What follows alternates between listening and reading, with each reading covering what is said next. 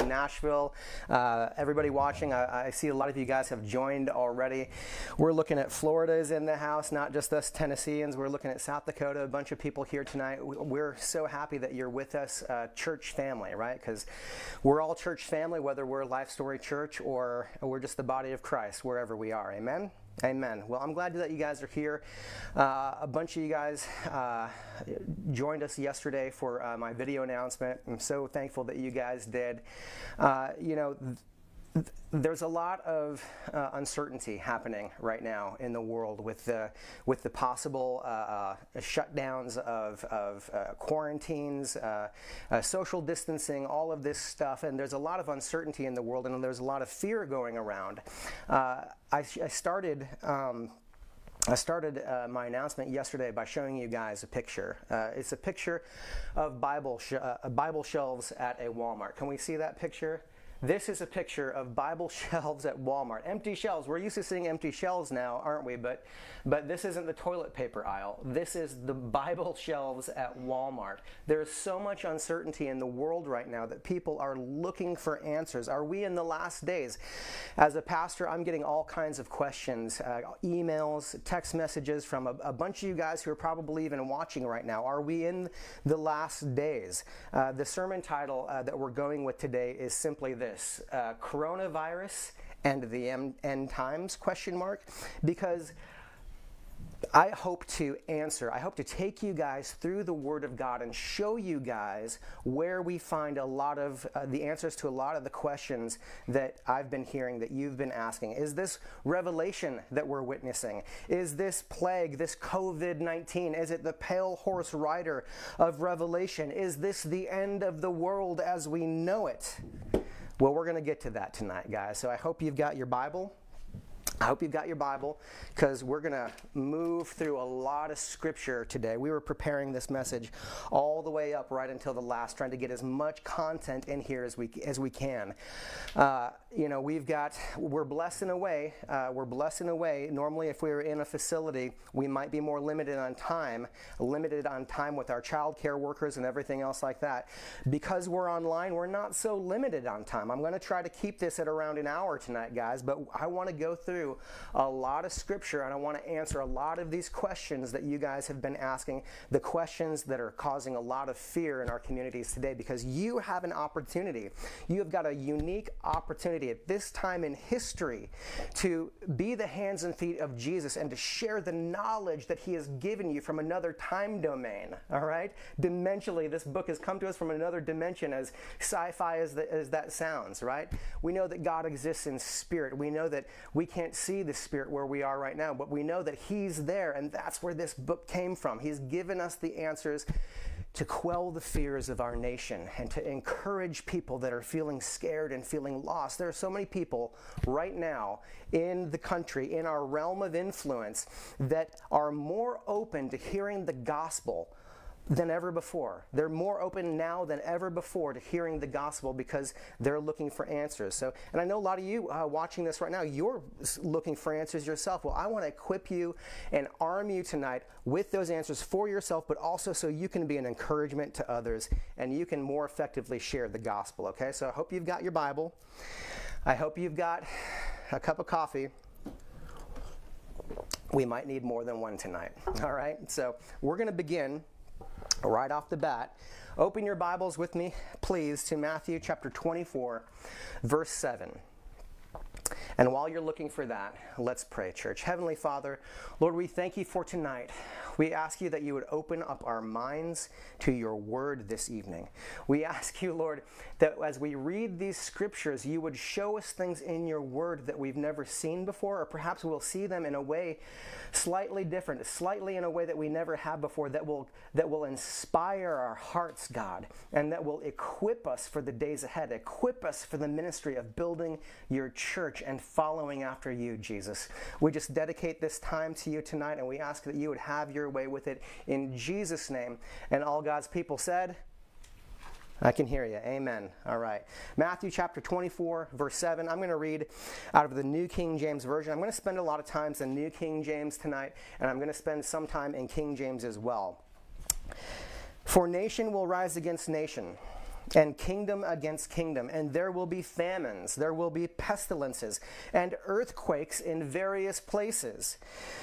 We read that scripture and we look at the times that we are living in. Nation rising against nation. Break that down to the Greek. That's ethnic group rising up against ethnic group, kingdom against kingdom, and there will be famines, pestilences.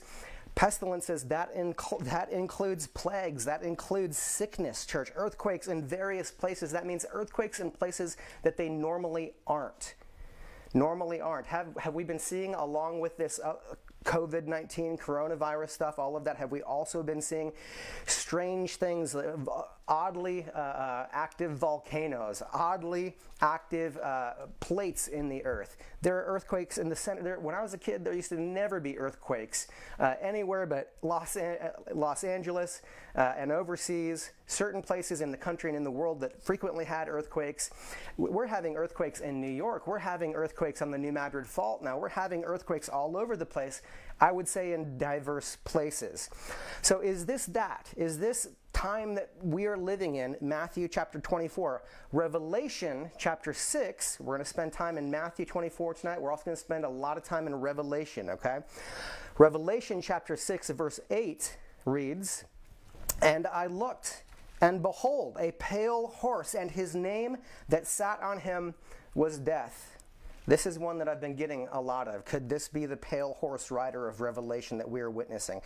"And hell followed with him, and power was given unto them over the fourth part of the earth, to kill with the sword, and with hunger, and with death, and with the beasts of the earth." Is this that?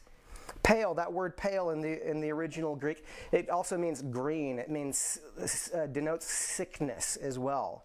Is this plague that we're looking at, are we seeing that Revelation chapter 6 happen on earth right now? Well, to answer these questions, the first thing that we have to do is build a framework for your understanding of Scripture. Now, we teach that we want to rightly divide the Word of God. We want to study the Word of God in context. I don't want to take one verse out of a chapter and throw it onto COVID-19 and say, it's the pale horse rider. No, we've got to study this verse in its context, just like we're going to study Matthew 24, verse 7 in its context tonight, okay? But first things first, like I said, we've got to build a framework for your understanding of Scripture. What do you expect is going to happen? Oh, Christian, church, what do you expect to happen at the end of the world? What do you think that the Bible is telling you? One of the most important things to understand isn't simply what is going to happen, church, but it's also to understand, when do these things happen? When do these things happen in Bible prophecy? Okay, as far as a timeline goes, okay, so let's build the framework here. Let's build the framework. The Word of God is nothing if it isn't a book of prophecy. We hold in our hands a book that 1 out of every 5 verses, 4 to 5 verses, is prophecy. Prophecy that is either been fulfilled or prophecy that is going to be fulfilled, okay? So can I see our prophetic scripture graphic? Prophetic scriptures. Here we have, in the Word of God that we have possession of, there are 8,362 predictive verses in this book. There are 1,817 straight out predictions and 737 separate matters encompassing them all. This is a book of prophecy, church, okay? We hold a book of prophecy, not things that are just done. It's not just the book of history, okay? So within that framework, with understanding that, the most broadly accepted understanding of Scripture regarding when certain things happen comes to us first in the book of Daniel. And we're going to read Daniel chapter 9, so you can look at that. But before we do, I want to look at this, and I'm going to give you an outline of Daniel chapter 9. The famous 70 weeks of Daniel. We talk about this prophecy every Resurrection Sunday, every Palm Sunday, because this was a prophecy that was partly fulfilled by Jesus' first coming in 32 AD. I believe it was 32 AD. Daniel chapter 9, verse 4, it gives us the scope. I want you to, if you're watching on your phone or on your iPad or on your desktop, take a screenshot of this picture, because I want you to look at it tonight as we study through Daniel chapter 9. The 70 weeks of Daniel, verse 24 will give you the scope. Verse 25 explains out for you 69 weeks. And then there's an interval in verse 26, and then the 70th week is outlined and explained to us in verse 27, okay? So let's just go ahead and read that, and I'm going to explain it to you a little bit as we move along here. So it's hard for me to explain it to you before I give you the scripture, because you won't know what I'm explaining. So let's just read. Verse 24, 70 weeks are determined for your holy people, for your holy city, to finish transgressions, to make an end of sins, to make a reconciliation for iniquity, to bring everlasting righteousness, to seal up visions and prophecy, and to anoint the most holy. All right, did we get that here? That was the scope. He's giving you the whole scope in that first verse. 70 weeks are determined. Now he's going to break it down a little bit more so for you. This vision that Daniel is receiving, this prophecy that he is receiving. Verse 25, know therefore, and understand that from the going forth of the command to restore and build Jerusalem until Messiah the Prince, there shall be 7 weeks and 62 weeks. In other words, 69 weeks. But for some reason, it's the Holy Spirit is giving this to us in parts, okay? There shall be 7 weeks, then 62 weeks. Let's keep reading. The street shall be built again, and the wall, even in troublesome times. Okay, so there we have the 69 weeks given to us there. And now let's read verse 26. After the 62 weeks, remember, it was 7, then 62, so here we are really after 69. So the Holy Spirit is showing us that in this timeline there are going to be breaks, there are going to be intervals, okay? And there's a lot of conjecture as to what the 7 to 62 interval means. I'm not going to dive into that tonight, but it's a good conversation to have over a cup of coffee. The main one I'm focusing on here is after the 69th, okay? We see in verse 26, the Messiah shall be cut off, but not for himself. After the 69th, that's before the 70th. So we see 2 breaking points, 2 intervals there. That word cut off in the Hebrew is the word karat, and it means execution. It means the death penalty. It means executed. The Messiah shall be executed, but not for himself. How powerful is that, church? There it is, the prophecy of Jesus on the cross, hundreds of years before he would arrive on that Palm Sunday. And again, I'm going over this to help us build a framework. I'm trying not to go too deep into this. We will go deep into this on Palm Sunday. So if you're a prophecy lover, student of prophecy, you're not going to want to miss our Holy Week teachings, okay? Let's keep reading, though. And the people of the prince who is to come shall destroy the city and the sanctuary. The end of it shall be with a flood. Most scholars understand this to be, breaking this word down into the Hebrew, it means a river overflowing its banks, a spreading out. They believe this could be referring to the diaspora, because what happened, church, after the Messiah was cut off in 70 AD when they destroyed the city and the sanctuary, okay? When the Romans came, destroyed the city, destroyed the temple.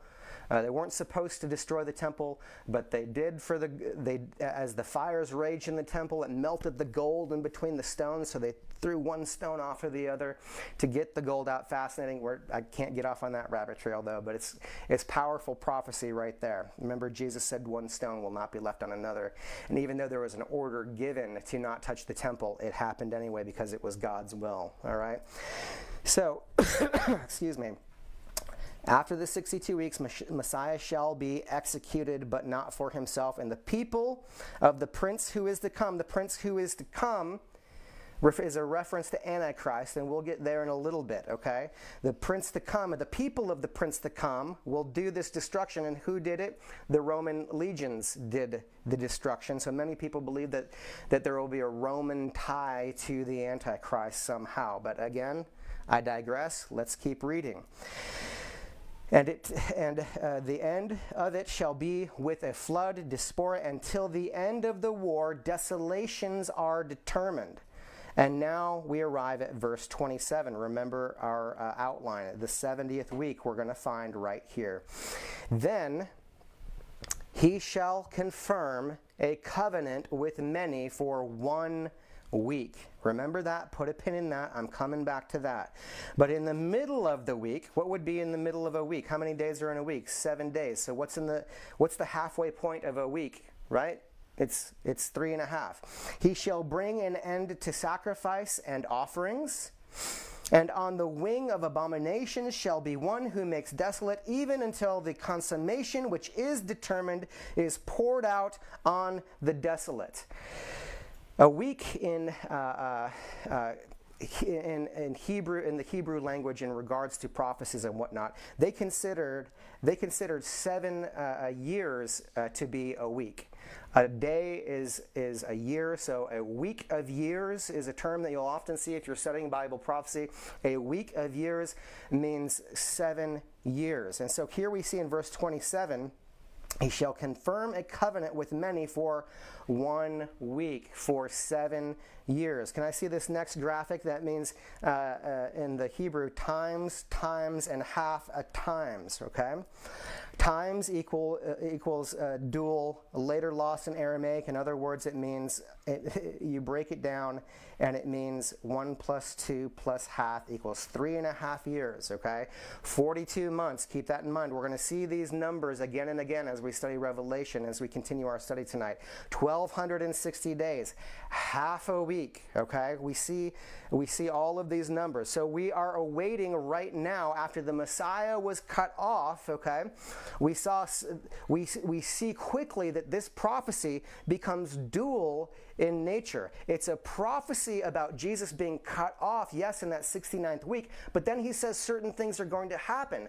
The people of the prince to come destroys the temple and the city. That happened, church. And there was a diaspora. That happened. But then the rest of this has yet to happen.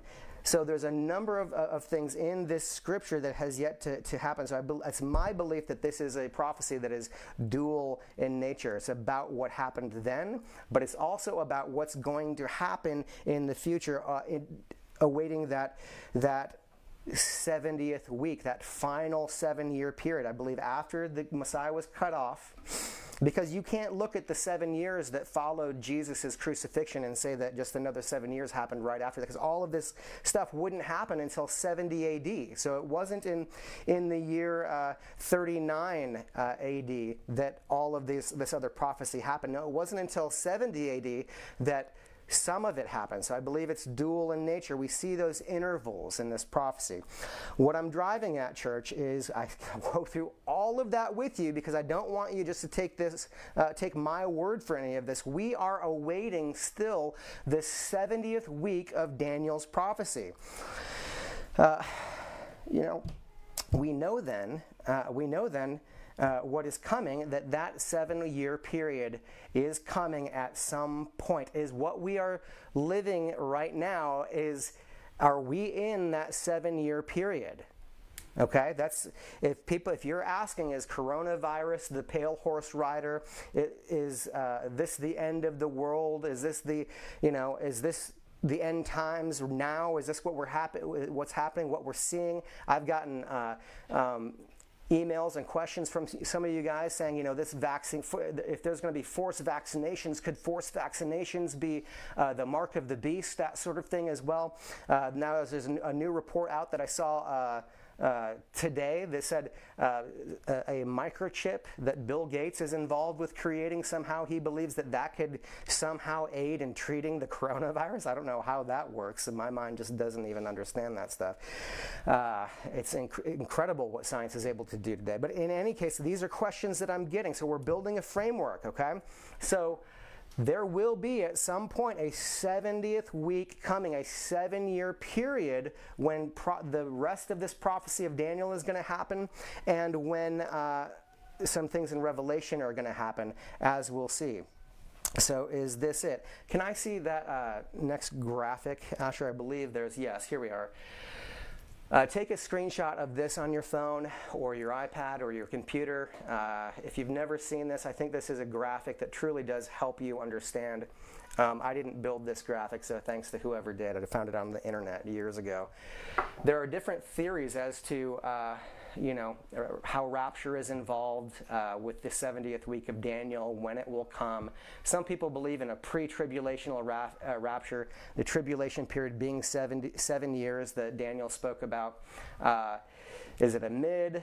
Is it a pre-wrath, post-tribulation, and then the second coming of Jesus? Definitely, we know the second coming of Jesus happens when he puts his foot down on the Mount of Olives, and that is at the very end of this 70th week. So is there a rapture that happens before Jesus comes here, where we meet him in the air? And we'll get to that as we continue to study tonight as well. We'll touch on some of that since we have unlimited time, right? So, Let's read Revelation chapter 1. We're going to move into Revelation now. You guys ready? You ready, Asher? I've got a captive audience here of my children and close friends, so it's a good audience to have. Let's read Revelation chapter 1, verse 18 through 19. I'm going to go old school. I'm going to read the King James Version, okay? I am he that liveth, and was dead, and behold, I am alive forevermore. Amen. And have the keys of hell and of death. Church, who do you think is speaking right now? Anybody? Comment on the thread if this is hitting any bells for you. Jesus is speaking to John the Revelator at this point, of opening of Revelation. Jesus then says, write the things which thou hast seen, and the things which are, and the things which shall be after. Don't let this be lost on you now, okay? This is a divine outline that I'm showing you right now, a divine outline that was written out by Dr. Chuck Missler. The things that thou hast seen, the vision of Christ, chapter 1. Chuck, with his incredible insight given to him by the Holy Spirit, came up with this outline, and I believe that it was a gift to him from the Holy Spirit. We see just in this one statement, the things that thou hast seen, the vision of Christ. Go tell, write down, Jesus is saying, John, write a letter, tell them what you've seen. They've seen you. And the things which are. And then what are the things that which are within that context? The churches, the 7 churches in Revelation chapter 2 and 3. He's going to write these letters to 7 churches that I believe the spirit of those 7 churches are still alive today. And the things which shall be hereafter. Hereafter, that which follows after the churches, which encompasses verse 4 through 22, and I'm going to show you why I believe that is the correct interpretation of things. Hereafter, in that scripture, verse 19, which show those things which shall be hereafter, is the Greek word metatauta, which means hereafter, or in other words, after these things. So after these things. So he's first declaring who he is in chapter 1, and then he's giving instruction and warnings to the churches, and then lastly we see the things that will be hereafter. After what? After the churches. So let's read Revelation chapter 4, verse 1 through 2, if we could. Verse 1 through 2. After this I looked, and behold, a door was open in heaven, and the first voice the first voice which I heard was as it were of a trumpet talking with me, which said, Come up hither, or in other words, come here, and I will show thee things which must be hereafter. So, declaring himself, who he is, then writing instructions to the churches, and then what happens all of a sudden? Jesus says to John, come up here. And suddenly he's in the throne room of heaven. Immediately, verse 2 says, I was in the Spirit, and behold, a throne was set in heaven, and one sat on the throne. One sat on the, any guesses who sat on the throne? God Almighty. How incredible. From this point forward, church, from this point forward, we don't see the church on earth in Revelation. Does anybody have any ideas why that would be? From this point forward, as we read and as we study Revelation, we see God referring to those who dwell upon the earth. Now, if you're a student of the Bible, you know that when you study the letters of Paul, and even in the Gospels, Jesus, when he refers to his sheep, he refers to them as, well, sheep. Paul refers to the Christians and to the church as beloved. There are always words that are endearing. Here, after the letters to the churches are finished, and John is brought up, hereafter, brought up into the throne room, essentially, there's no more references to the church in those at all, I believe, because from here on out, it's earth dwellers, those who dwell upon the earth. This is the beginning of the time of Jacob's trouble, when God begins to directly deal in a climactic way with Israel. He begins to deal in a climactic way with the earth, with the wickedness in the earth, when judgment comes to the wicked of the earth. Israel, and what we have to understand here, church, is that there's replacement theology abounding in the church today. People want to say, well, we have been not only have we been grafted in to Israel through the faith of Abraham, but now all of the promises that were meant for Israel are now our promises. And that's anything but true, church. There are promises to the nation of Israel that are yet to be fulfilled and have got nothing to do with the Gentile church. Okay? So the rest of Revelation from this point forward, in my understanding, is God dealing with Israel and the rest of the world. Does anybody have a guess as to why the beloved bride is not mentioned in Revelation after chapter 3? Go ahead, write your comment below. Does anybody have a guess as to why the church would not be mentioned in Revelation after chapter 3? Well, let's read 1 Thessalonians chapter 4, verse 16 and 17. I'm going to read the King James Version. For the Lord himself shall descend from heaven with a shout, with the voice of the archangel, and with the trump of God, and the dead in Christ shall rise first. Then we which are alive and remain shall be caught up. Are you picking up on a theme here? What did we just read in Revelation? Come here. Come here. And immediately John was in the throne room of God, right? Well, here we see, then we which are alive and remain shall be caught up together with them in the clouds to meet the Lord in the air, and so shall we ever be with the Lord. That word caught up is the Greek word harpazo. Harpazo. It means forcibly snatched up. The Latin version of this word is rapturo, and it's recorded as such in the Latin Vulgate.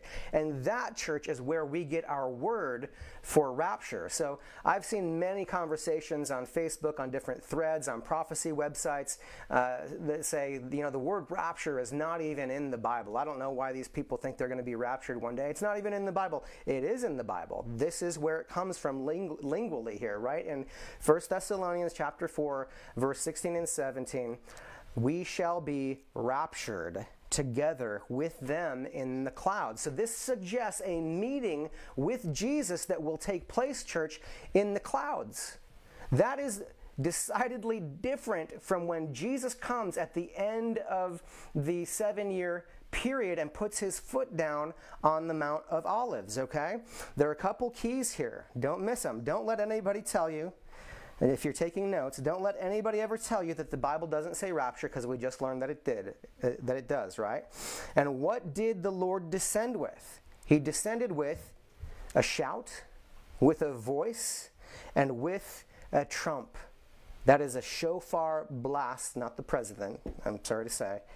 1 Corinthians chapter 15, verse 52 reads, read it with me, in a moment, in the twinkling of an eye, at the last trumpet, for the trumpet will sound, and the dead will be raised incorruptible, and we shall be changed, church. The last trumpet here denotes that it's time to leave. How cool is that? Time to leave. In the Hebrew culture, whenever the camps would mobilize, remember they traveled through the desert, setting up the tent of meeting, and there's a whole other teaching on that I can't get into for time's sake, but as they would travel from place to place, whenever they packed up and they were about to head out, then that trumpet would sound, church. In other words, it's time to leave. It's time to move out. Many early church fathers also were believed in a rapture, that in a pre-tribulation rapture, because they believed the Word of God was literal. If you read the Word of God and you read these passages and you don't believe that it's all allegory, the only way that you're either reading this from a position of that it's literal, and taking the Word of God literally, or you think that a lot of this is allegory. Well, the first early church fathers, many believed in a pre-tribulation rapture, and I don't know that I'll have time to get into much of that evidence tonight. I've got a bunch of it for you guys, but let me just give you one. Let me just give you one quote, if I could. Ephraim of Nisibis. I don't know how to pronounce that properly. Anyway, Ephraim of Nisibis, in AD 306, 373 to 373, in that time period, he wrote this. He said, "For all the saints and elect of God are gathered prior to the tribulation that is to come, and are taken to the Lord, lest they see the confusion that is to overwhelm the world because of their sins." This sermon was titled "On the Last Times, the Antichrist and the End of the World." That's one heck of a sermon title. I was joking with Andrew earlier, and I said, I almost called my sermon tonight COVID-19 and the End of the World. But we thought maybe it sounded too much like a bad B-level Hollywood movie from the 90s. But it'd be hard to outdo "On the Last Times, the Antichrist and the End of the World." But there we see Ephraim doing just that, laying out everything that I'm trying to explain to you guys and show you in Scripture tonight, that there is going to be a 7-year tribulation, okay? And those who studied Scripture even back to the first century, the disciples of the disciples believed that the Word of God should be taken literally, and they believed in a 7-year tribulation, okay? And that a rapture of the church was going to come at some point, and the vast majority of writings that care to even mention it state their belief in a pre-tribulational rapture. In my studies, I've seen it over and over again. And we might just have to do a study on the rapture now that we've been given this time to have unlimited time to a degree with home studio video recording services. So maybe we'll talk about the rapture next week, and I'll get into more of that early church father stuff. But I want to go issue by issue now. So now we've kind of built a framework, right? What did I say from the beginning? You've got to build a framework for your understanding as far as when you're studying prophecy in Scripture. Okay, we don't want to just know what's going to happen, but we need to know when it's going to happen so we can have an understanding of what we're looking for exactly. Because if you know what, but you don't know when, you might be still terrified, right? If you don't know when this is going to happen in relation to the 7-year tribulation, in relation to a rapture, this can be some frightening stuff to read. But let's go issue by issue with that in mind, okay? Question by question. One of the questions that I received earlier in the week was the pale horse rider. I mentioned that at the beginning of our service tonight. That came to us from Revelation chapter 6, verse 8. So let's just read that. And I looked, and behold, a pale horse, and his name that sat on him was Death. And hell followed with him. And power was given unto them over the fourth part of the earth to kill with sword, and with hunger, and with death, and with the beasts of the earth. This is the green, pale sickness rider. This is the one that has got a lot of people afraid and a little uneasy. Maybe this is the one that's got people buying all the Bibles at Walmart right now, okay? I'm just going to answer this one very simply for you guys, okay? If we understand a rapture event happens at some point, if we understand a 7-year tribulation period, which is when, if we understand a 7-year tribulation period, and we understand that chapter 4 represents a rapture event that I believe mirrors the rapture event in 1 Thessalonians chapter 4. So we've got rapture event in 1 Thessalonians chapter 4, and then we've got a rapture event that is mirroring in type and shadow in the first verse of chapter 4. Just let me ask you this question. When does this pale horse rider ride? What chapter is he riding in? He's riding in chapter 6, right? So let me ask you this. Is that before or after chapter 4? It's after, isn't it? So the pale horse rider that rides and is released by Jesus, by the way, remember who opens the seals of these horsemen. The one who opens the seal is Jesus himself as we study Scripture, okay? And so that comes after this event in chapter 4. Does that give you guys a little bit of peace of mind right now? All right, I hope so. Let's keep reading. What we're seeing right now with the economy collapsing because of this virus, it looks like a lot of balls are in the air right now. We've got sickness, we've got plague, we've got the economy looking like it might be collapsing, and if the economy collapses with the stock market and all of this stuff, we've got our government in turmoil with our president and those who seek to undermine him. And there's talk of coups and silent coups and all this and that. The global elites are definitely moving. Whatever is going on with this coronavirus stuff, they're definitely not letting an opportunity go to waste. What did Rahm Emanuel say? He said, never let a good crisis go to waste, right, in regards to their plans for the nation. Saul Alinsky's Rules for Radicals. So if you're not familiar with that stuff, I think it's something we need to look into. In any case, one world religion, one world order, all of this stuff. Are we seeing, those who want a borderless world? They're trying to make advances, trying to attach things to this bill. There's so much chaos in the world. Let's just read that verse. We're going to look in Revelations chapter 13, verse 5 through 8, and answer a couple of these things, because I have also gotten some questions from you guys asking, with the Denmark is now forcing vaccinations, right? They have already passed the law to do forced mandatory vaccinations as soon as the coronavirus vaccine is available. So I've gotten messages from you guys saying, could this be the mark of the beast? Well, let's just read through this, okay? Let's just read through this stuff, and I think you're going to get a lot of clarity and hopefully a lot of peace from it, okay? Revelation chapter 13, verse 5 through 8. And he was given a mouth speaking great things and blasphemies.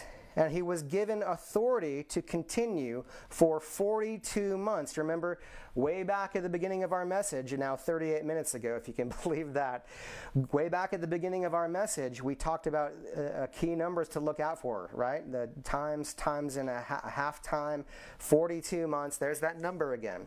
He was given authority to continue for 42 months. Then he opened his mouth in blasphemy against God, to blaspheme his name, his tabernacle, and those who dwell in heaven. I wonder who those who dwell in heaven might be at this point, considering we're in chapter 13 and considering what happened in chapter 4. Just, side note. One thing I know for sure is that Satan hates you guys. So I wouldn't doubt it if he was blaspheming against those who dwell in heaven, even when we're gone. Verse 7. Let's keep reading. It was granted to him to make war with the saints and to overcome them. Okay? And authority was given him over every tribe, every tongue, and every nation. Okay, so there are still people here. Now, this one can be confusing sometimes for people who say, well, I thought we were raptured. Then in verse 7, who are these saints here, church? There is going to be a 7-year period. Remember, according to the Talmud and according to Hebrew tradition, we study this every year when we look at the different festivals, especially the Feast of Trumpets, which comes in the fall. The Jews believed that on the Feast of Trumpets that the books were opened. There was the book of life, the book of death, and then there was the intermediary book. Okay, and they believed that from the Feast of Trumpets until the Day of Atonement, you've got a 7-day period to make your decision. So when those books are opened on the Feast of Trumpets, you've got the book of the dead, those who are wicked to the core. They hate God. They blaspheme God. They are of their father, Satan. They're already in that book. And then there's the Lamb's book of life, the book of life. But there's an intermediary book, according to tradition, that is opened as well. And during that 7-day period from Yom Teruah until the Day of Atonement, there's a 7-day period where people can make a decision for God. They can repent of their sins. Okay?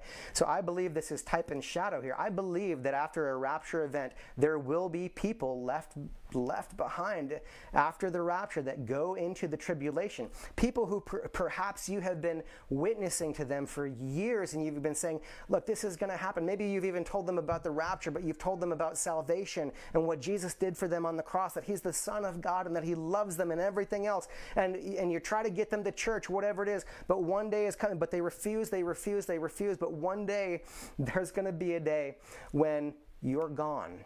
In the twinkling of an eye, we will be changed from corruptible to incorruptible and will be with him, catching up. That is a different event from when he sets his foot down at the end of the 7-year tribulation, as we've covered, okay? And I think those people in those times, they're going to know where you went. And the Holy Spirit is going to, out of the kindness of Jesus, the Holy Spirit is going to reach out to their hearts. And I believe that there will be many who come to Jesus during the tribulation. Unfortunately, as you study deeper into Revelation, you find that the only way that they are to be saved in that tribulation period is to lose their life for Christ and to stand for him.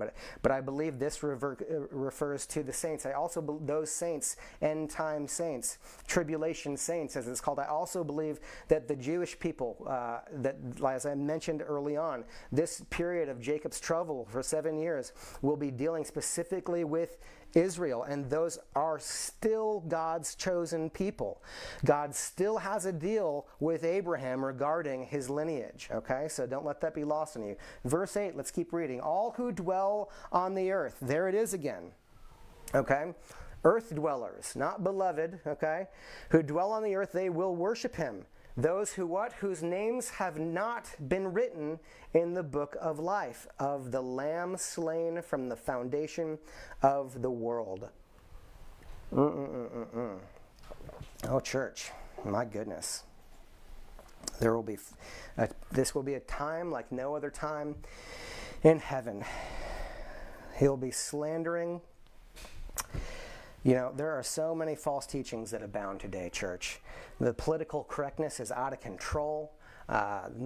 recent Barna polls have said 91% of the people that are in the church today in America don't even believe in absolute truth anymore. The lie that there are many paths to God abounds, and it abounds and it abounds. There is no better time in your life, however old you are, whether you're 19 or 41 or 61, whatever it is, to know the Word of God and to hide it away in your heart so you can openly share it and understand, especially in troubled times.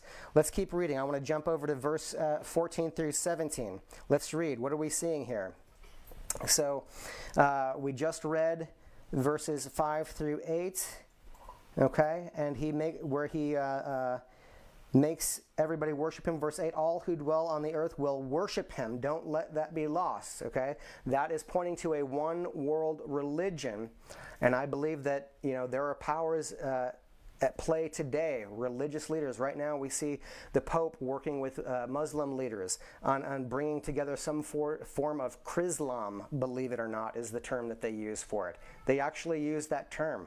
The Vatican is building a religious center right now. I have plans to build a religious center in that religious center, separate buildings for all the three major religions of the world. They want a global religion. Well, let's keep reading, verse 14 through 17.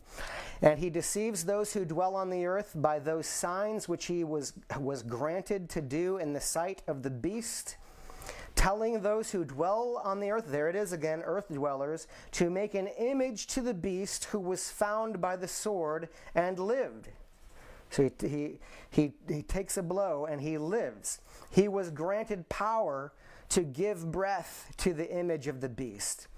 And the image of the beast should both speak and cause as many would not worship the image of the beast to be killed. So here we're seeing an antichrist and a false prophet figure on the scene during the 7-year tribulation period, okay? They're on the scene here.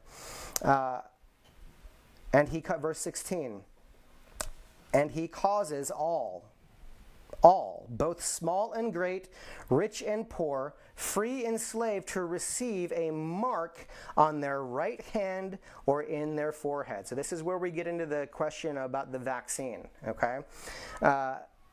Verse 17, right hand or forehead. I don't know how a vaccine on the forehead works, okay? But let's just keep reading. And that no one may buy or sell except one who has the mark, or the name of the beast, underline that, or the name of the beast, or the number of his name. Here is wisdom, all right? God is saying, here is wisdom. Are you ready for it? Let him who has understanding calculate the number of the beast, for it is the number of a man. His number is 666. So, short answer, I don't believe that the mark of the beast is a vaccine. Is it possible that they're utilizing this to set up a framework in which everybody has to forcibly take a mark in the future? Are they setting up the pathways, the organizational structure to get it done right now? Quite possibly, all right? But no business, no commerce can happen on earth without this mark. Now, this is interesting because in that law that's passed in Denmark and other places, there is also conversation saying, look, we're going to have you in a database, and if you don't get this vaccine, then you're going to be not allowed to be out in public. You're not going to be able to buy, sell, or trade, and it's going to be a black mark on you. We need to have record of you taking this vaccine if you're going to participate in society. So that kind of rings some bells, doesn't it? I think it certainly rings some bells. Again, though, I think what we might see is a forerunning event, organizationally, not necessarily a vaccination, okay? And let me continue to make this point to you, okay? Because what we're seeing, no business or commerce can happen on earth without this mark, yes, but this is also a global governance, okay? Which I think we could, we know that it's fair to say that most people understand that global elites are truly trying to push us in that direction. There is also a global currency. Now, that's more questions that have been coming in as well to me, because, if the dollar collapses, what will happen then? Well, obviously there will be a global economic reset if the United States' dollar collapses. Now, how close are we to that? I don't know that we are necessarily too close to that. However, I will say, for years and years, I was talking to a couple pastor friends of mine this morning, and I can't remember which one said it, but, or I'd give them a shout out. But one of them said, there is, for years and years, we have lived our lives in this nation and thought, why is America not mentioned in Bible prophecy? How can America, the most powerful nation in the history of the world's leading exporter of Christianity historically, how can it not make it into Bible prophecy, right? Why are we not there? What happens to America where we're not mentioned? And there's a lot of different conjectures on that. But I will say, I think that we not all seen in these last few weeks how invincible we felt just a few weeks ago to where we are today in regards to how fragile our economy truly is. I mean, we're all at home on home orders. I mean, we're this close away from martial law, all over a virus. A virus? The great America, this great mega power nation, and a virus has done this to us in such a short period of time. I don't know, just talking off the top of my head there. But there will be a global currency, as we see here. It's prophesied to come, the mark of the beast. What is the mark of the beast? Okay, so I'm giving it away here. I'm telling you, I don't think it's a vaccine, but well, then what is it?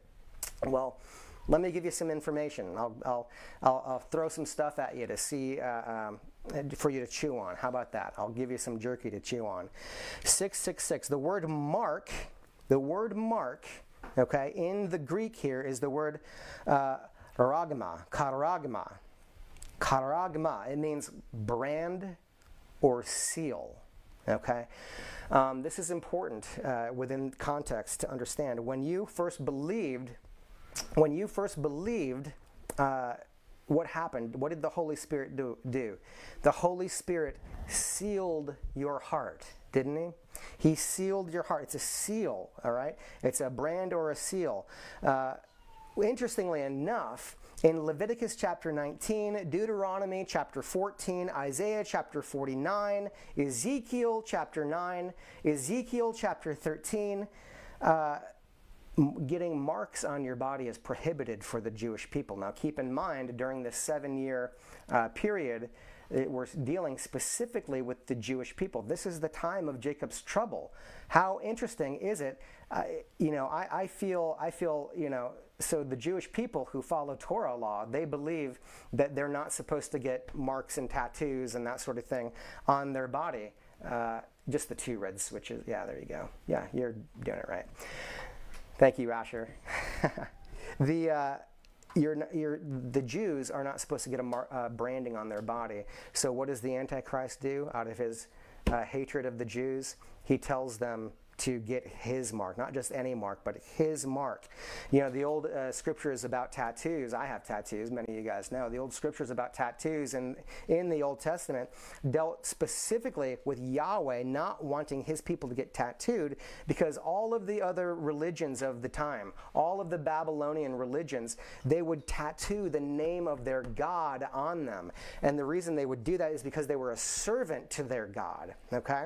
They were a servant and or much like a slave to their God. So slaves were tattooed in Egypt, tattooed in Babylon, all for their pagan false gods. So Yahweh said, don't tattoo yourself, because by not being tattooed, it's a sign of freedom and liberty. Okay? So it was never meant to be a thing of legalism that certain churches try to hold on to now. It's just a sign of liberty. Okay? Because they were tattooed for other reasons. Well, here we see the Antichrist wanting everybody to carry his brand. Now, we've all seen enough Civil War movies to understand that a brand, I grew up out west, you brand cattle, they would brand slaves, how awful. So the mark, karagma, is a brand or a seal, and it flies directly in the face of Jewish law during the 7-year period of time that deals directly with the Jewish people in the nation of Israel. The number 6 is the number of a man. Remember 666. 6 is the number of man. It was the Sabbath day was for man, 6 days plus 1, right? So it's a significant number. So thinking about that, what number? It is 666, the number of a man. It is the name or number of the beast. So is it your social security number? That's one I heard years ago too, just on this same line of thinking. Coronavirus vaccine potentially being the mark of the beast, right? Well, it used to be, was your social security number the mark of the beast? What about barcodes? That was another one I heard years ago. What about the barcodes are on everything? You can't buy or sell without the barcode, you know. What about RFID chips? Now those are a little bit more interesting because I've read some articles that talk about how the technology in those things can actually change your DNA. So I'm not willing to rule that one out yet, but one thing that we do know is that it's a brand and it's a seal, okay? So is it all of these other things? I don't think so. Remember, it is his number. It is his name. Those are the critical identity issues for the mark of the beast, okay? Also, it's a pledge of loyalty. I believe it's a pledge of loyalty as well. It's his name. It's that you're sealing on yourself, branding on yourself, marking on yourself, okay? I believe it's a pledge of loyalty, and I don't believe that it's something that you can accidentally get. For example, you know, somebody wants to be safe. They're afraid of the coronavirus. You know, they're a God-fearing, blood-bought Christian. They love Jesus, but they get the vaccine because they don't know any better. Are they now damned for an eternity because they got the mark of the beast? I don't think that that's demonstrates the heart of God. I think it's something that people will have to intentionally get. The gematria letters in Hebrew, Greek and Latin, they all have numerical equivalents, okay? Roman numerals, they add up to 666. Arabic numbers from 1 through 62 add up to 36, or there's numbers equated with every letter in these different languages, okay? Letters equal numbers, and in the Hebrew, remember, they also equal pictures, okay? If God, let me just say this, this would be the only time in the Bible that God used gematria to name somebody, and the only time that he used it to title the Antichrist, okay? Some have tried to use gematria with names in English, and it just doesn't work, okay? There aren't numeric values to English letters. What I'm getting at is I've heard people try to say 666, if you add it up and the number is, it's Ronald Reagan or something like, you've probably maybe heard that before. It just doesn't work like that, guys.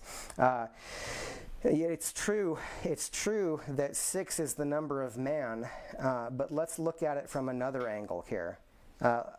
I've come across something that I find interesting in my study of what is the mark of the beast, the number of a man, the name of a man, so on and so forth, okay? Let's take a look at this. Walid Shabbat is a teacher right now. He lives overseas. His story is that he fell in love with a girl when he was a young man. He was a Muslim. Walid was a Muslim. He fell in love with the girl. He was a hopeful romantic. Fell hard for her. However, she was not a Muslim. As a matter of fact, he came to discover that she was a Christian. Well, as soon as he found that out, the first thing he did was say, you know, I think we can turn this back on now, guys. The first thing he said was, well, I'll need you to convert to be a Muslim. Okay, so she said, all right, well, I'm not going to do that because I love Jesus and I'm a blood-bought believer, but I'll make you a deal. Thank you, bud. If you will read the Bible, then I'll read the Quran, and afterwards we'll pick one religion or the other. Okay, and I kind of think you probably know where this is going. She honored her side of the deal. He honored his side of the deal and became a Christian. Pretty incredible. So, as a Christian, or as a former Muslim and an Arab reading in the Bible, he read it from a different perspective than we with our Western mindsets often read the Bible. And as a matter of fact, even a different perspective than the Jewish people would. He was reading it from that Muslim Arab perspective, and when he was on vacation once, he got so excited about the Bible, studying the Bible, that he went to in Italy, you can go and visit a Catholic church that puts on display one of the oldest codexes that we have. There are four main codexes. The Codex Vaticanus, that dates back to 350 AD, okay, is on display in this Catholic church. And he walked in to saw it, and when he looked at the scripture, it was open to the page in Revelation, believe it or not, in Revelation chapter 13, to the verse about the Antichrist, and his jaw dropped when he saw it. He saw that the number will be 666, and because he believed that he was looking at this Bible that was written, it was an original translation of the Word of God in Greek, and he believed that he saw Arabic writing in it, and he couldn't believe it. When he looked at that 666, he said, "This is Arabic right here." And can I see that first picture? I'm going to share it with you guys. So this is what he saw in the Greek. The number is Christos, Antichrist, Pseudo-Christ. You see the X, the little squiggle in the middle, and then the third squiggle. The X is 600. The one that looks like an E is the value of 60, and then there's that last value squiggle that equals 6, and that makes out 666. I'm not even going to try to pronounce the Greek words for those, but you see in the highlighted pink area there, that in the Greek is what it looked like in the Vaticanus Codex when Walid looked down and he looked at the Bible page and he said 666, and he said, that is Aramaic, excuse me, not Aramaic, that is Arab writing right there in this Bible. I can't believe what I'm seeing. Can I go to the next picture now? Here's a comparison to what Walid saw. Do you see the first X, the crossed swords? The E, the top one is the Arabic. The bottom one is written in the Codex. The bottom one, the E, he believes that it was incorrectly because it was written down by John. When John had this vision, he saw it. John didn't speak Arabic. Walid believes the Holy Spirit was showing him that John was trying to cipher a language that he didn't even know how to speak, and this is what he wrote. Can I see the next picture? There it is. There's the sample from the actual codex. Okay? So do you see how similar that looks? Now look at all of this Arabic writing. Those three letters in Arabic, if it is indeed Arabic, okay, simply reads, is the phrase "in the name of Allah," or it's the symbol of Islam. Oh, church, we remember from Genesis chapter 15, "I will put enmity between you and the woman," right? Or from Genesis chapter 3, verse 15, "I will put enmity between you and the woman." What world political system treats women worse than Islam? I don't know. Many believe that the Antichrist is to come out of Rome, and there is good reason for that. But remember how the Roman Empire stretched all the way through Turkey and Syria and down to Israel. And when the Roman Empire was separated, it split. Constantinople became the capital of the Roman Empire. Constantinople, which is in modern-day Turkey, goes by the name of Istanbul. I don't know, church. Could an Antichrist come out of an Islamic region yet still be Greek? I think the answer to that is yes. Can I see the next picture? On the right arm, they wear this symbol. You see the symbol right there, "in the name of Allah." On the right arm, where else do they wear this symbol? Can I see the next picture?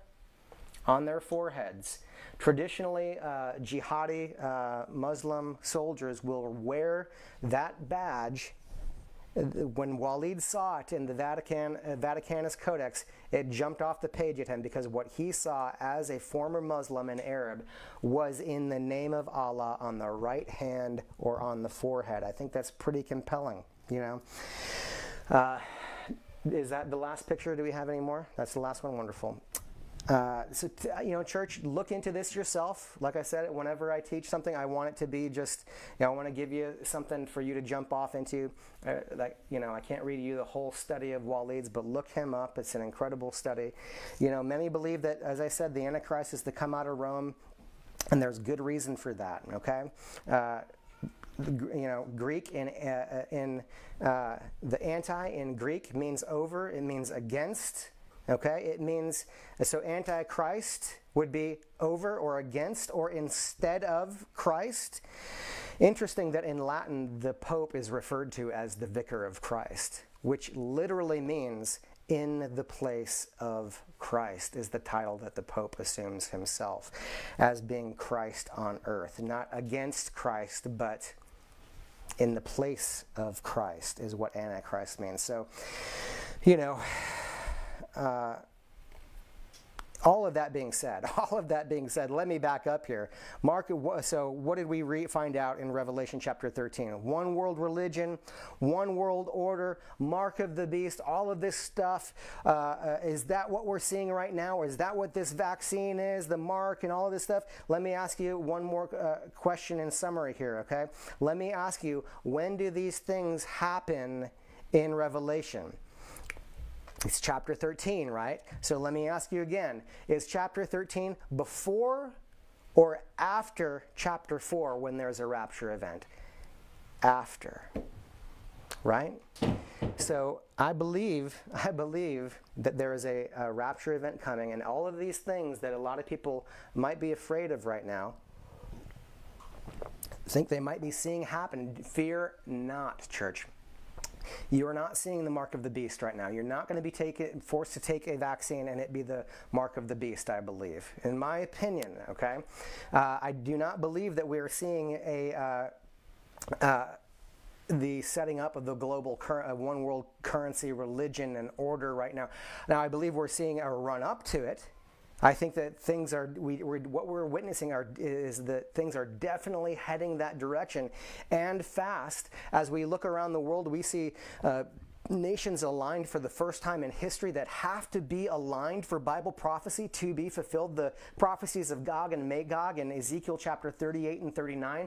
We know that that's an end-time war that's going to happen, and here we have in this day and age, we have those nations aligned and allied for the first time in history. The prophesied third nation of Israel was born in 1948 and is here now. The end times cannot come until there's a third kingdom of Israel, and it is here right now, church, okay? So that's where we're at, okay? And you're not wrong for asking, is this it? Is this the end? You're not wrong for worrying about that. The disciples worried about that. As a matter of fact, I want to close in Matthew chapter 24 tonight, okay? Matthew chapter 24, the disciples asked Jesus himself when these things were going to happen. So let's read Matthew chapter 24, verse 3 through 15. Now, as he sat on the Mount of Olives, the disciples came to him privately, saying, "Tell us, when will these things be? And what will be the sign of your coming and the end of the age?" Okay? Some translations in the Bible say in the end of the world, okay? You see, I specifically used the New King James Version Bible here because that word is eon, which means age. Okay? The Essean people believed in dispensations, and as we study the Word of God, we see that there was a period of the Esseans believed there were 4 dispensations. There was a period of time known as chaos that was during creation. Then there was the time of Torah in the Jews, and then there's the age of grace, which we are currently in, which is the interval of Daniel chapter 9 before the 70th week begins. Okay, but then once that happens, the 4th age is going to be a 1,000-year millennial reign. We're looking forward, church, to a 7-year tribulation, and then after that, when Jesus returns and puts his foot down on the Mount of Olives, that will begin a 1,000-year millennial reign, and it's going to be the best time ever, okay? Ken Johnson was teaching on this the other night, and I love it. He mentioned it, and he just said, it's going to be the best time ever, okay? Those who know Dr. Ken Johnson, he's a theologian, a wonderful teacher. In any case, so that's what we're looking for. So those 4 different ages, okay? So that's what they're asking. What will be the sign of your coming and of the end of the age? Not the end of the world, that's not for at least another 1,007 years away if the tribulation started today, okay? So it's not the end of the world completely, maybe as you know it, once we get raptured. But let's keep reading, verse 4. And Jesus answered them. You want to know what he said, don't you? He said, take heed that no one deceives you. For many will come in my name, saying, I am the Christ. Perhaps I am in the place of Christ, I don't know. But they will deceive many. And you will hear of wars and rumors of wars. See that you are not troubled. Somebody underline that. So many in the world right now need to just not be troubled by what's going on right now and put your hope in Jesus. It's the only place you can put your hope and you won't be let down, okay? For all these things must come to pass, but the end is not yet. For nation will rise against nation, that's ethnic group against ethnic group, and kingdom against kingdom. An interesting conjecture here is, we think of kingdoms against kingdoms, yeah, so like Russia and China and the United States and Israel and all that, perhaps, but could this potentially be referring to heavenly kingdoms and the spiritual kingdoms of Satan? There will be warring in the spirit as well during this 7-year tribulation period, and don't you know there is spiritual warfare going on right now just beyond our vision? We can certainly feel it, can't we? Let's keep reading. And there will be famines. There will be pestilences, right? There's that word, that pestilences, that includes plagues and viruses and sickness, insects, that sort of thing. And earthquakes in various places, okay? The other translation says diverse places, right? Places where earthquakes don't normally happen.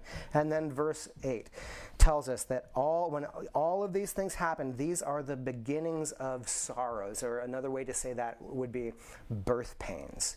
As a woman is about to give birth, she begins to have birth pains.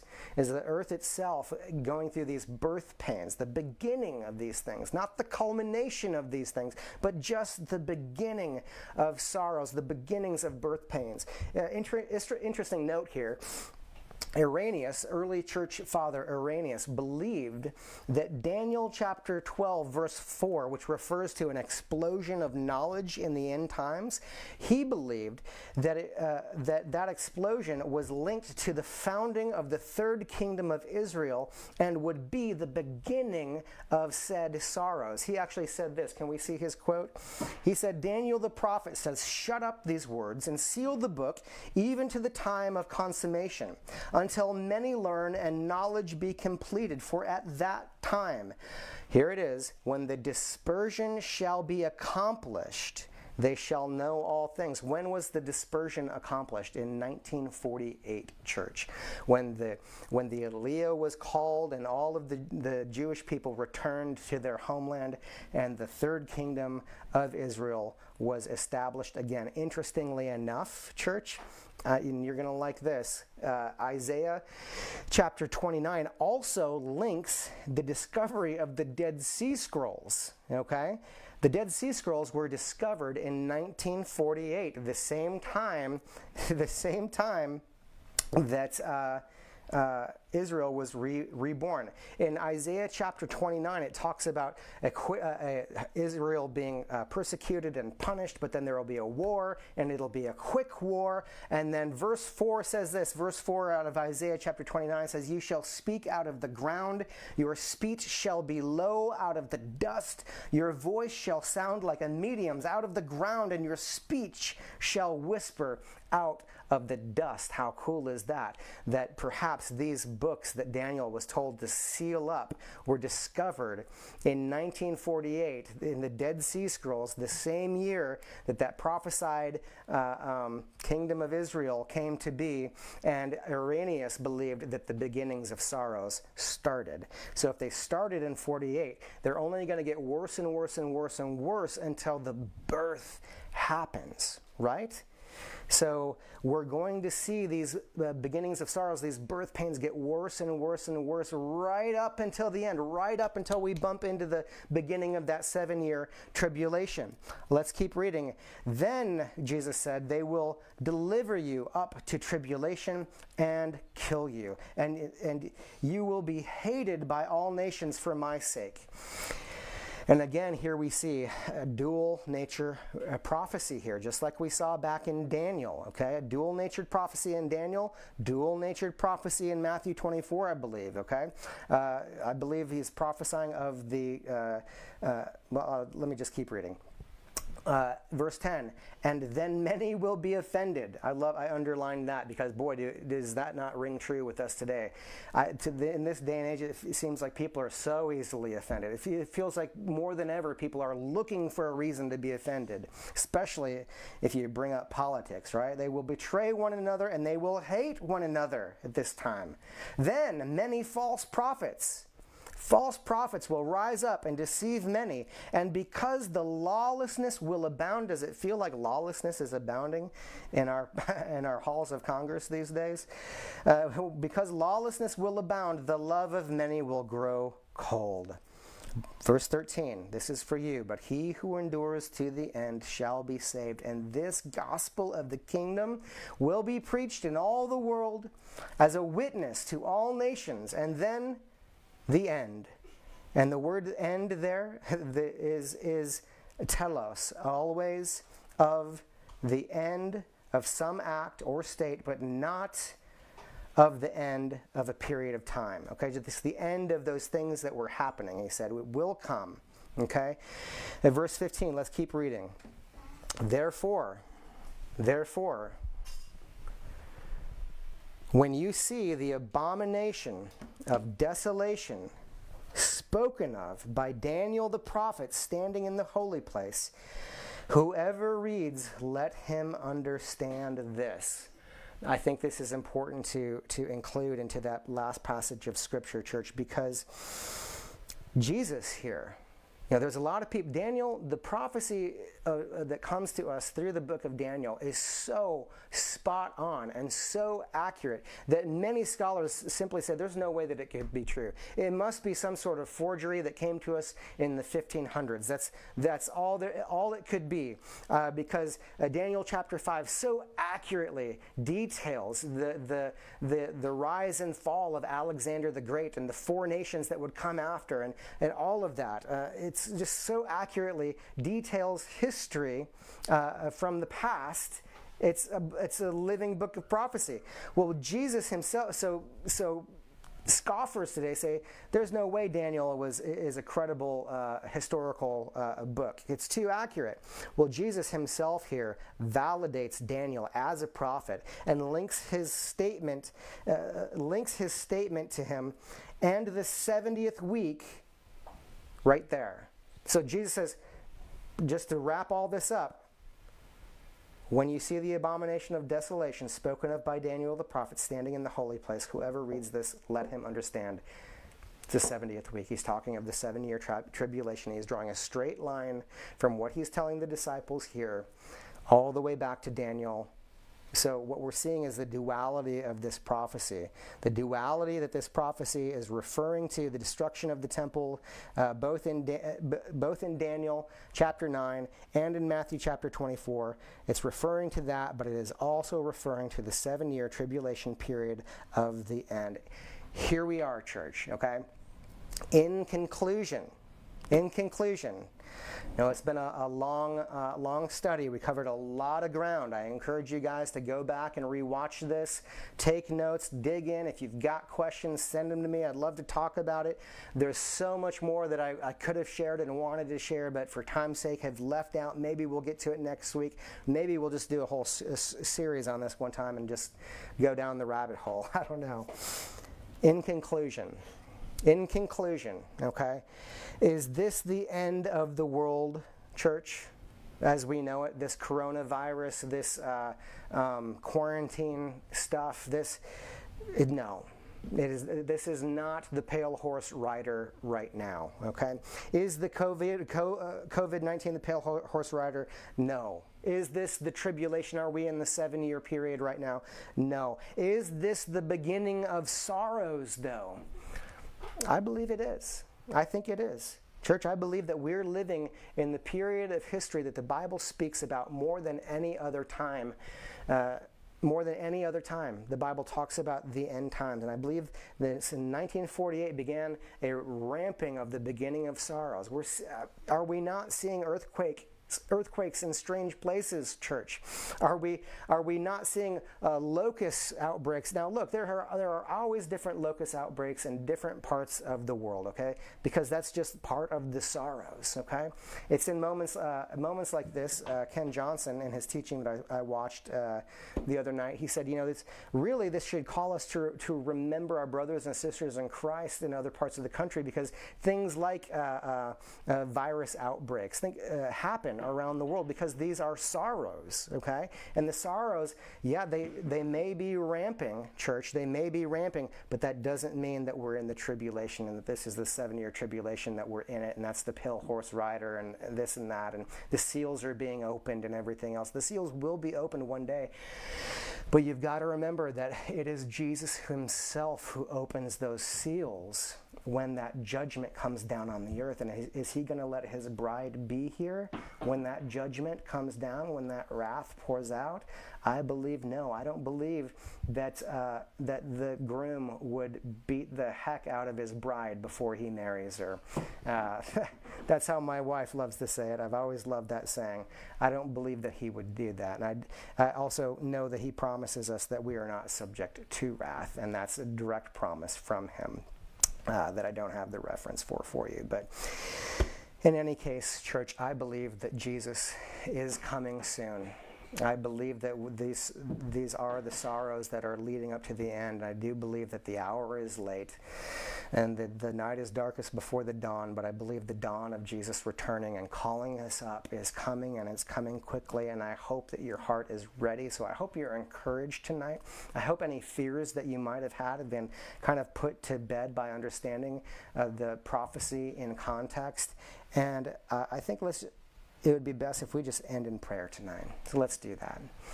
Heavenly Father, Lord, we thank you for who you are. We thank you for your faithfulness. We thank you for your word, Lord. We thank you that we're not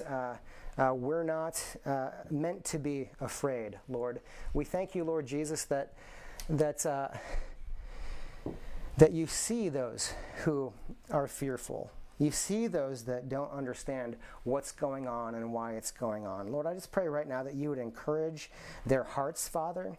Those who are being drawn to you right now in a way that they never have, even though it may be because of fear. Maybe they're buying the Bibles off the shelves, Lord, because they've never cracked it open. But it's straight out of fear. For whatever the reason is, they're trying to come to you in your word, Lord. I pray that you would reveal yourself to them in a way that you never have, Father. I pray that you would enable us, Lord, your workers of the harvest of the field, Father, to be effective, to have the words to speak, have the knowledge and the understanding of your words, of your word, Lord, to be a comfort to those that are in fear or in a time of confusion, God, whether it be because of the sickness or their fear of the sickness or their fear of the financial fallout, whatever it is. We just ask that you would bless this nation. We pray for our president in the name of Jesus. We lift up Donald Trump, President Trump, Lord, and his leadership team, Father. Give him wisdom wisdom and discernment, Lord.